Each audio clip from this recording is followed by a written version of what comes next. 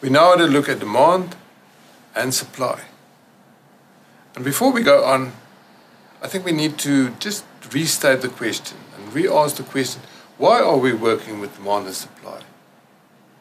Yes, we want to explain the role of prices in the market economy.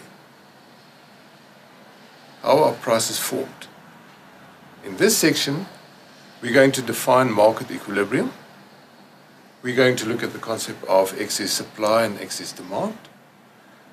And we're going to explain how equilibrium in the market is reached.